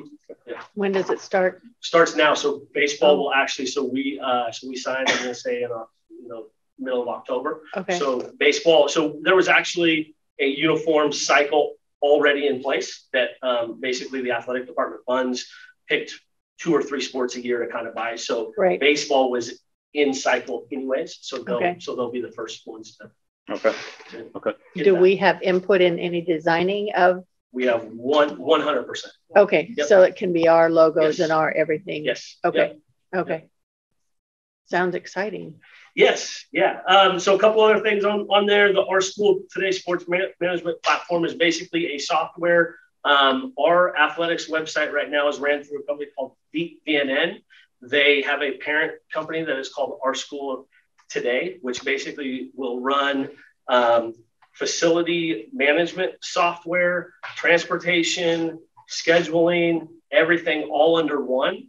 So some of that money that we are going to spend, that we're going to save on the athletic uniform side, that's going to be about a $4,000 cost per year. But we are going to start to roll that out in the spring, and then by next fall, that'll be for all of our district buildings. So when a youth basketball team wants to rent the Cloverdale gym, is that a thing? And instead of having Brian to be on the phone and talking to that youth coach, there's going to be a software platform that coach can go in, can look at the space, request it through our secretary. She will not have to go in and check. It's already there. She can bill through there. So there's a lot of things within that software that will kind of tie everybody together. And then it won't be phone calls and then asking somebody to make a call on that at the end. Okay. So that's the Our School Today software. The video board and shot clock. So last year, I believe the board approved and Mr. Drill approved the purchase of some curriculum for our sports broadcasting class that will tie into some video boards being installed in the main gym here at the high school. That will happen during the winter break. So at that same time, we will be looking into adding shot clocks for basketball, which has just been passed by the OSAA to be mandated for next year. So that's a project that will be going up in the middle of December. And then some of the other things there, Mr. Drill and I have talked about kind of long-term facility projects that we need to kind of start to look at. We're not committed to anything yet, but a couple of those are looking at resurfacing the track that is over at the middle school football field. So that's a project that I would hope to get going here in the next 2 to 3 years. That's a project that I actually at my former school that I just left, we actually completed. So that's about a $300,000 job that I'll be looking into that. And then there's an opportunity. We've had recent meetings with some folks from Mountain View Seeds to look at resurfacing some of our natural grass surfaces as well. And then a couple of things that I was hoping to kind of just point out, again, being new to the district, I think that one of the focuses that I want to really look at, and I talked about this with the Nike piece a bit, but looking at our department instead of individual programs and doing what we can to really come together and be an athletic department as one with teams or programs inside of that, as opposed to each program kind of being their own and on an island at times. And then I think as far as our programs, I think we can never do enough to talk about culture. And as we build culture, that's talking about the future. I think sometimes we get caught up right now in how good our teams are, who won and lost, but are we really developing our culture that's going to carry us, 5 to 10 years from now? So. Wow. Okay. That's awesome. You took on a big bite. Well, I appreciate being here. Appreciate the opportunity. Any other questions? I think we're good. Okay. Thank you so much.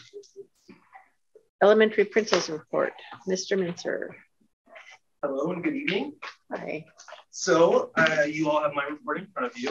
And last month we shared with you our elementary goals. So my report kind of addresses those and the steps we've already taken, some of the early steps, and then where we are with some data. So I'll go through that right now. The early learning in pre-K, just hours ago, we finished our first Ready for Kindergarten session at the community center. And we had 6 families that came. Transportation was provided, a meal was provided, childcare was provided. So the hope for that is to grow that, get more of our community members involved with that.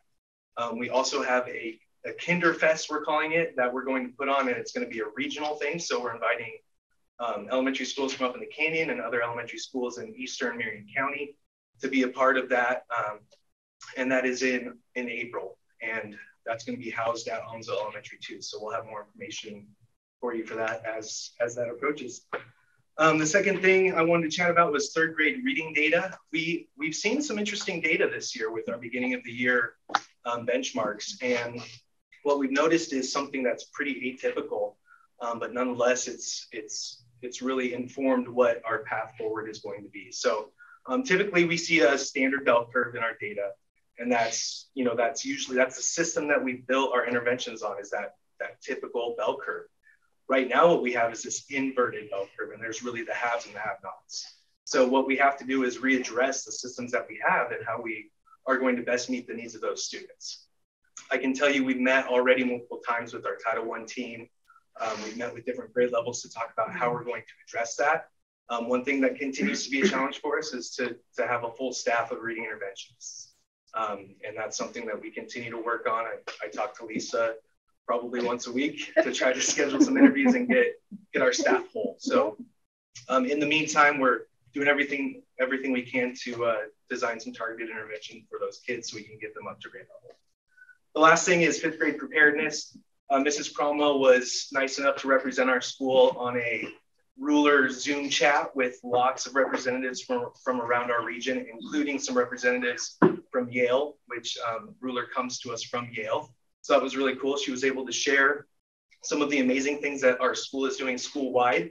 The reason I put that in 5th grade preparedness is because our 5th grade team has really done an amazing job of spearheading some of those initiatives, which is really cool because it's really nice to walk through that 5th grade hallway and see kids working out conflicts on their own, not having to have that conversation in our office, not having to have these punitive, you're going to miss recess because you kicked Tommy or whatever it is, but they're able to sit down, talk about, hey, when you did this, it made me feel this way, and that's why I reacted that way. It's really cool to watch. So that has been some amazing stuff our 5th grade team has been a part of. I know that was quick. You guys have been through a lot of reports. One last thing I want to share before we open this up for questions is last week I had the opportunity to meet with Tom Lovell, a few of our maintenance guys, and a representative from our playground company. We're hoping to get that moving forward. There's a few things we've got to iron out, but the process has been moving forward with that as well. Special thanks to Kelly, who's kind of put a lot of those things in motion as well. Where's that going to go again? Right. Well, kind of depends on a couple of things, but closer to the blacktop, away from the fence. Okay. I can send you a mock-up. Like you've got the between the two buildings, you've got the three-sided building. Right. And then you've got the playground this way. So from the three-sided building, is it going this way? It would replace a lot of the original structures that have been there since I was a student there. Yeah, just a couple, like the swings and things like that. Most. Okay. All right. Any other questions? Can you remind me what RULER, the acronym, stands for? RULER is our social emotional. Recognize, understand. You're putting me on the spot. Learn. Exactly. I was just thinking that. Where's that cheat sheet when we need it? Come on. That was a good answer. That was all right. Learn, encourage, respect. There you go. I don't know. Yeah, that's it. We're confident. Recognizing, understanding, labeling, expressing, and regulating. Oh, regulate. Yes. Thanks for the cheat sheet. I keep it right here. So I have. I am. Oh, probably. Other questions? Yes, sir. The inverted bell curve and the haves and the have-nots. Yeah. I'm sure we would hear something similar from all the elementary principals. And a month ago, you sat right there and talked to us about how our elementary principals were going to align whenever possible. Is this an example of something where I will hear about commonalities across and you working together on that? Yes, sir. And I'm hopeful the week before winter break, we do our middle of the year benchmark. I'm hopeful to have some more data and to share with you the growth that we've already seen. But like I said, the biggest challenge for us is not having full staff, because that makes our intervention groups larger than they should be. And all the research out there says best intervention groups have 3 to 4 kids. And when we have intervention groups with 8 kids, we're not doing everything we can. Thank you. Okay. Yes. Actually, a couple of things. First of all, I wanted to say it's great to hear something academically coming from the elementary schools. It's so great to hear all the great fun stuff that's going on, but it is nice to get down to some of this other stuff. And secondly, I wanted to find out, when you said that you're in contact with Lisa about reading special or people to come in to help with reading, is this certified teachers that teach reading, or are you looking for classified positions? Yeah, we're looking for classified IAs. Right now I have 3 reading positions open, 2 math interventionist position opens as well. This year we've had 3 of our reading interns leave to go accept different positions in other schools. And I think we've offered in the last, I don't know, 2 months, maybe 5 positions, and only 2 have accepted. So it's a perfect storm of lots of things. So it's not for lack of trying. We're doing everything I can and continue to do that. So if you know folks who want a great part-time job in a great community, let them know. So it's part-time? Some of them are. Okay. Like what part-time? Half-time? Well, we're willing to do anything. Okay. You name it. Bruce, you're working yourself into a job. That's right. He's always working it. Right. Oh, I'm sure. I'll get you signed up. Yeah. Well, Like, how many hours would you like? we'll talk. Right on. We'll chat about that. I don't think so. Thank you. Thanks, Zach. Okay. Director of Technology, Mr. Essex. There he is. Hello, everyone. I don't actually recall the last time I was up for Vinny. It seems like it's been a while. I just want to go over highlights of what we've been doing. I think it's been probably about 6 months since I've been up here, but maybe even longer than that. Just kind of give you a heads up or a summary of what's been going on over the last few years. We hear all this data, everything else. Where does the data come from? Devices, Chromebooks. That's one of the biggest things we've been working on since 2018, 2019. I remember in 2018, we had probably about 300 Chromebooks district-wide. Right now, we are at about 2,200, and that's not even including We still have some in the back we need to get out. We have a couple hundred in the back that we still need to put out in the schools. So just increase in 3 or 4 years that many more devices that we put out there. With all that increases the bandwidth usage and then we have students bringing in their own devices. All that adds up onto what we're actually need to get out and to have a fast user experience. Our wireless infrastructure here was antiquated, to say. I mean, it was pretty bad, especially the elementary school. It was an ad hoc system, which means we'd go in there and we set up an access point individually, and we do that for each one. And there's going to be some errors when we're doing that. We don't have a managed system. And so on the main campus, we got a controller. We were able to have access points that we can just we can make one change and it'll do it to all of them. So we had a pretty good foundation here on the main campus. What we lacked was the elementary schools, because we didn't have a lot of devices out in the elementary schools. Not a lot of students bringing their own devices. So there are a lot fewer devices out there. So at the beginning of this year, Turner actually took the brunt of it. We just saw a saturated network. And so the first week of school or so, our goal, or what we had to do, is just replace all the access points. And it was just a demolition. We went in there, pulled out everything, replaced it with new equipment, new controllers.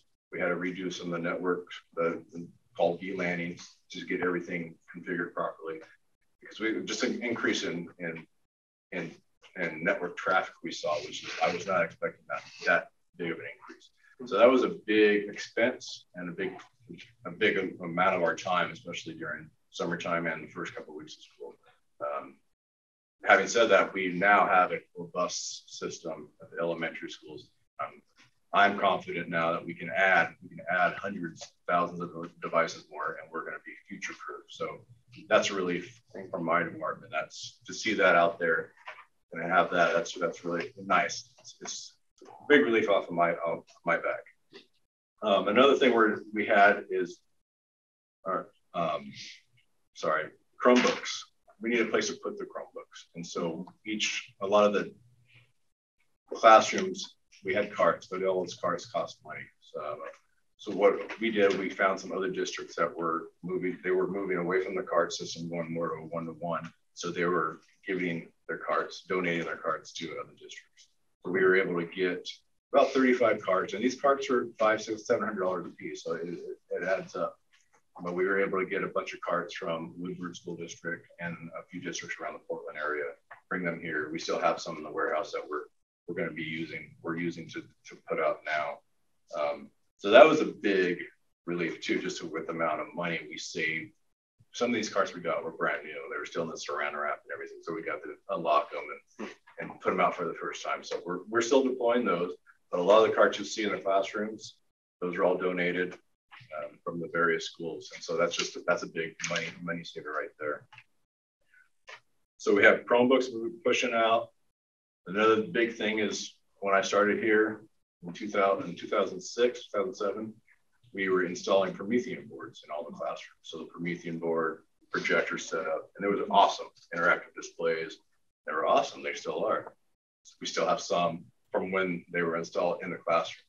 And they were still working. There's nothing wrong with them, but you have to upgrade the projectors, replace the filters every 3 or 4 years, replace the projector itself.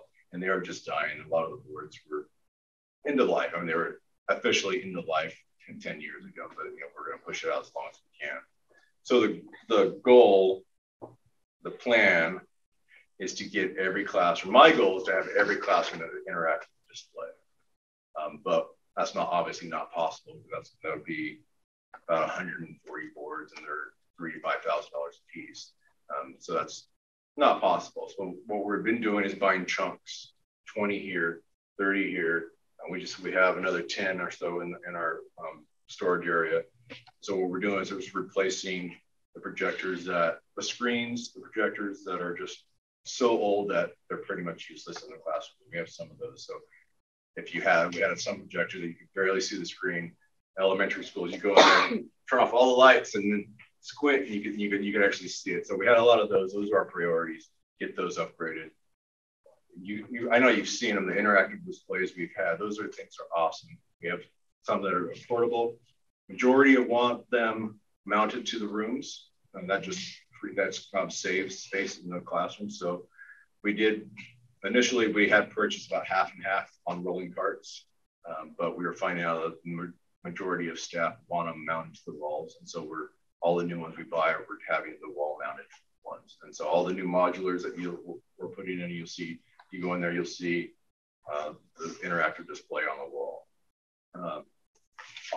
And the good thing about those is we don't have to install electricity for the projectors, and they have a 5 to 10 year shelf life, if not longer. They're going to be in there for quite some time.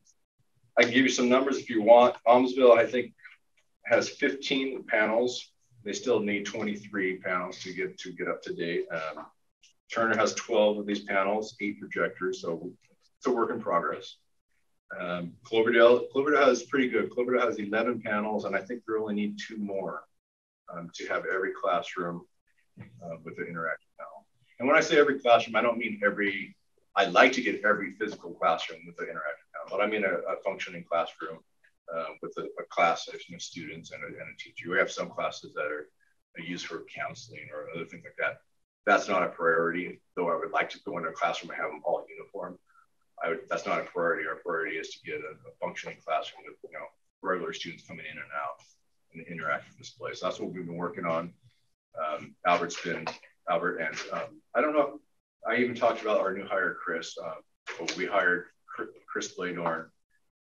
It's been about a year now, so I don't know if I was able to talk to him with you guys before, but having him has opened up so much more time for us. Albert's stepped up and really did a lot of the networking things that enabled me to go out and do a lot of the server side of things, and just have Chris out there pushing out the Chromebooks, interacting with the teachers. It's been helpful. It's been, I can't express how nice it is to have.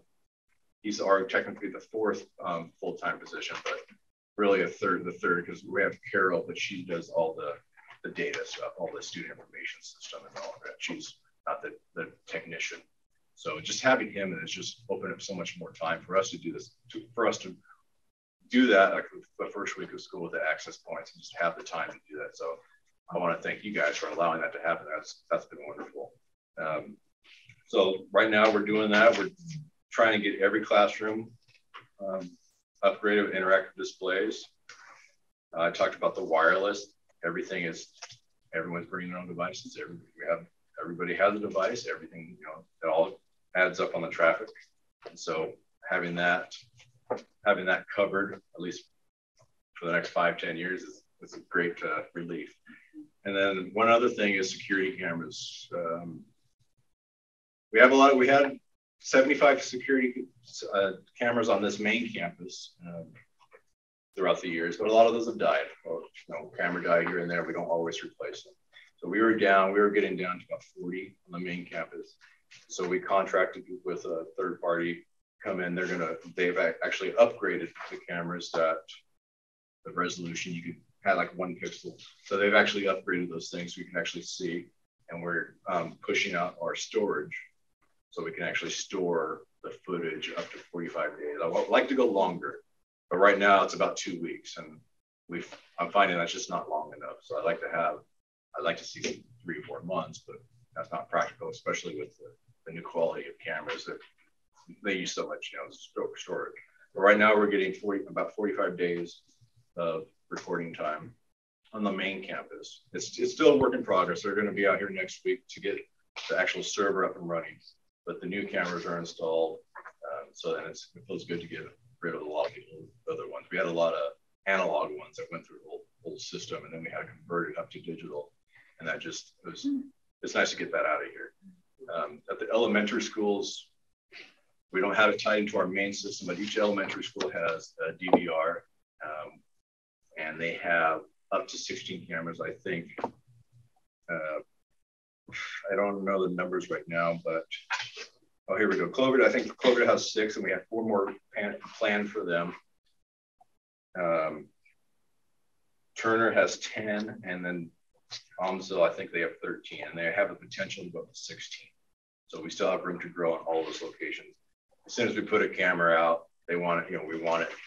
So that's another angle because something happens over there. So I don't know if 16 is going to be the magic number, but if we reach that point, we can always upgrade it at another point and move up from there. Finally, in my ramblings, we are also upgrading our student information system. Now, it feels like we've just did this. I guess it's been 8 or 9, I guess it's been 7 or 8 years since we've upgraded. But when I started here, we had a local system managed in our server room called Schoolmaster. They were no longer, their product was being retired. So we moved on to the same company, but it was called Tyler Sys, and they were an online host service. They are leaving Oregon. We were only one of 2 districts in Oregon using them. So they have pulled out of the market, and it's just not, I guess they're not making money off of us or whatever. So we have chosen a pretty big company called Power Schools, and they actually, a lot of the districts in our area across Oregon, Washington, they all use them. So they have great support. They tie into all our current system. That was a big thing with our Tyler Sys, our current system, that it didn't tie into a lot of the sports, the fiscal, all those other departments. So the communication was pretty bad. But moving to Power Schools, they have the manpower and they're big enough to know, to tie into everything else. So we can get all those departments communicating. The official end of life for our current system is summer 2024, but we are in the process now of upgrading everything, and we all hope we will have it up and running by registration of next year. So registration 2023. If anything does happen, we still have Tyler as a backup for another year in case. And it's not going to happen, but just in case something does, we do have that, as breathing room. So that'll give us a good year in case we need to pull data or in case something else happens. That's the big projects we've been working on. Any questions for me? Brett?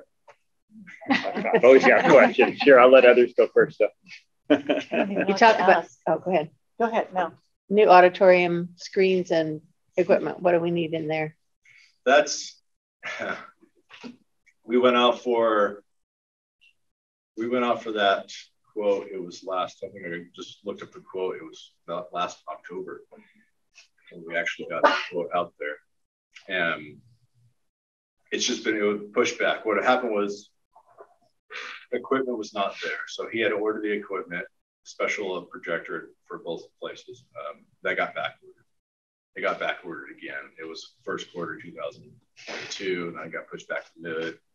Now it's looking at first quarter 2023. Oh, okay. That's what I was told before. He's looking right now at alternatives, but I haven't, I'm not on the phone with him every day trying to see where he is. He's just telling me this is what it is. I'll let you know what it is. And so right now we're looking at it's officially the first quarter of 2023, but that means January or into March, April, probably. Okay. Would be my guess. Okay. Yeah, but that's right now. It's just waiting on projectors for both locations. And then changing light bulbs in there. How do you guys change the light bulbs in there? Do you have to go up from the top, or? That's what would be maintenance, and I've been in there where they've done it, and they usually we have actually a lift in there before. I don't know how they do it now, but we had scissor lifts in there. Right, but I mean, if you're sitting in a seat and looking up, and there's a light bulb burned out, there's no room for scissor lifts to get in there. I don't know. Remember Dan Allen? I remember being in there with Big Dan. Yeah. For maintenance, and he was in there. We were maneuvering the scissor lift between chairs. I believe they actually had to remove some chairs at one point. Maybe that's. I bet they do. If I remember correctly. Okay. So I don't know how they're doing it now. If they have a long pole or something. That's a heck of a pole. Okay. Thank you. Yeah. Anybody else? Yep. Go for it. What is the process? A school needs new technology for curriculum that they've adopted or whatever, and they come to you and talk about what they'd like, and we all understand it's too expensive and we can't afford it and all that. When it comes to the planning and the budgeting for that stuff that comes 2 and 3 and 5 years from now, Is that you that figures out how much money we need for that? I don't figure out the money. I kind of figure out what we want to get. And I go to Scott, I go to Darren, I say, what can we, this is what we want to do. What can we do? And I give them the options of what we can do, whether it be, another 20 Chromebooks or is there an option for something else. They are very good at finding money. We've, with the ESSER funds and everything else, it hasn't really been an issue the last few years. Now it's probably going to be more and more as we lose those funds. But recently it's been, and then we've had a lot of the other grants too. So that's helped out a lot too. If somebody comes, I need a laptop card. Well, Tony has, in her grant, she can do it. So we were able to do it that way. Yeah, but if they come and say, we need this, then I look at the alternatives. I go out some quotes, see what we actually need to do. And then I say, hey, this money, where can we find this money? I appreciate your focus on the infrastructure for the future. Any other questions? Thank you very much. Okay, discussion and communications. Mr. Drill. You have in front of you this evening an OSBA ballot for candidates. So you were just at the OSBA state conference once again. And there are people obviously that were on stage that are regional leaders. And this is the ballot for that regional leader in our area. There was just one candidate that applied for the one position and the other one was open. So there's that, and also the resolution on legislative priorities that OSBA talked about. So those are both in front of you there. I would recommend the person. He is already in that position from North Marion and wants to continue. Perfect. Okay. Any questions about either one of those? Board policy updates, first reading. So there is a long list of board policy updates. I want to thank Jennifer and Lisa for working diligently on those, along with a number of administrators. They cover a number of different topics, most of which are required by law after the legislative session. The short session went in this last year. The long session will come. Some have made changes due to court cases. Some have been changes now that Oregon administrative rules have been finalized. Very few of them are optional, but they are ones that we usually are updating because we had them in our policies already, but they were 5, 10, in a couple of cases, they were 25 years old. So we updated those and went through the process. You have this month and next month, we'll vote on it permanently to take a look. If you have any questions, let me know. I'm happy to go over those individually with you. Okay. I would recommend all of these that are here. We did exclude a couple that were optional. Okay. Okay, 7 informational items. Student parent handbook. Is this you also? Yes. So the informational handbook item is that there's a student parent handbook finally updated and re-updated. I want to thank the administrators that helped. This is one of those areas where I would say there was too much spaghetti and not enough plate in the last year or so, where things we needed to get done. We got done a lot of things. COVID asked of our administrators and our staff many, many other things. We just used the previous year's handbook. It didn't change a lot, but after 2 years, we needed to make some upgrades and changes, particularly around any legal issues that might have come up. These two ladies next to you spent a lot of time putting all those pieces together and checking in with our administrators to make sure that each one of those are done. Next year, our hope is to have it even done sooner, but it goes into effect. It's not like we didn't have a handbook from the beginning of the school year to now. We were using the old one. Now it's upgraded. We will try to upgrade again sooner. In normal times, we usually hand those pieces to the assistant principals who usually deal with lots of those things in June. And we ask that it gets wrapped up by August so we can bring that to you sooner, more like September. So that's our goal. Do we still hand this out at registration? We don't hand it out. It's online. And we do have copies if somebody wants a copy of it. Okay.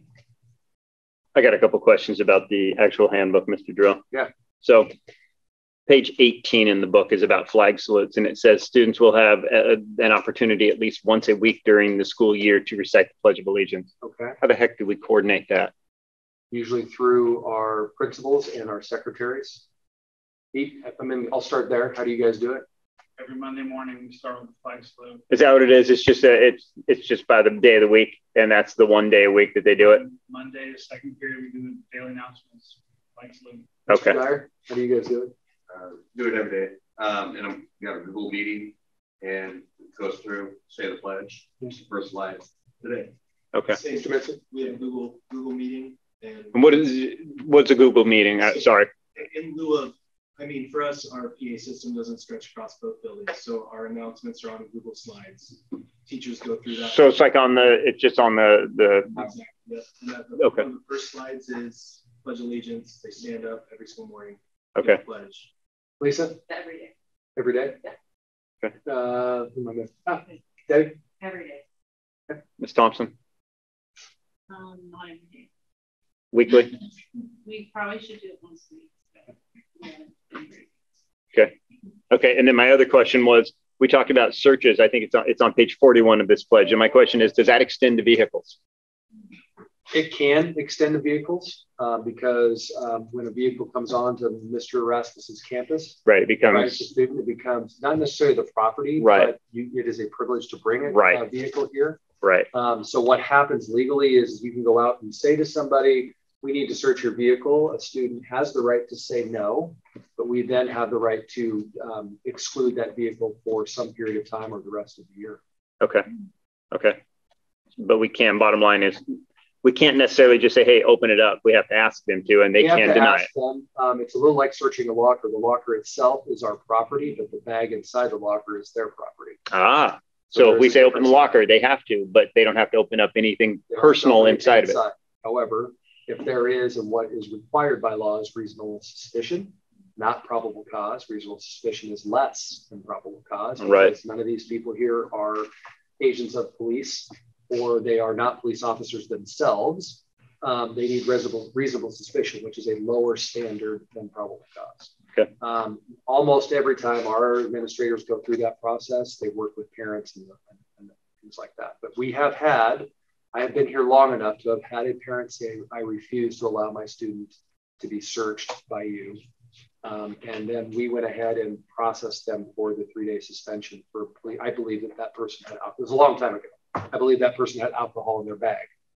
So we went ahead and processed them. And the school has a right to process somebody for up to 10 days to be excluded from school by law. Okay. Any other questions? That's it. Thank you. Perfect. Okay. We have no public comment this evening, so we can move right into resolutions. You should still have to read it. Do I still have to read it? No. Jeez. Do we have to read this whole thing? Yeah, I should. Do we have to read this whole thing? Okay. See, you get to read it. What? 9A resolution. 9A resolution regarding 2022 OSBA elections and legislative priorities and principles. Whereas the Cascade School Board is a member of the OSBA and so on and so forth. I second. Okay. Darn. It's moved and seconded for Cascade School Board. Well, this isn't written how I can read it. Resolution regarding 2022 OSBA election and legislative priorities and principles. Been moved and seconded to approve the candidate and the priorities and principles. All those in favor signify by saying aye. Aye. Aye. Opposed, same sign. Motion carries. 9B, resolution regarding board policies. Be it resolved, the Cascade Board of Education moves to approve the first reading of the board policy listed below as listed. Second. It's been moved and seconded to approve the first reading of the board policies listed below. All those in favor signify by saying aye. Aye. Aye. Opposed, same sign. Motion carries. Okay, sorry. Future agenda items. Food service update, Mr. Drill. Yeah, so we talked about getting a food service update in January. Mr. Fasha, our food services director, did give me an update for this last month where more and more students at Turner and on this campus, junior high and senior high, are returning to eat food. So some of those deficits that we heard about have been cut, in some cases in half, in some cases in a third. So more and more students are coming back to eat breakfast and lunch.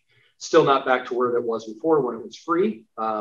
This staff that you're looking at for the most part has done an amazing job of taking a look at kids who might actually need that. Again, administrators can put a kid on free and reduced, but you can't put all of them on free and reduced. I asked Mr. Foster that question. He said that'd probably be bad. ODE might flag us for that. They might audit that. They might audit that. So we are doing the best we can and identifying lots of different kids. The one thing that we are noticing is that the law also says that you cannot deny a student lunch or breakfast, which sounds great. The problem is they're charging, and they're charging at a rate that is almost double and triple in some cases what we have been being charged in the past before COVID.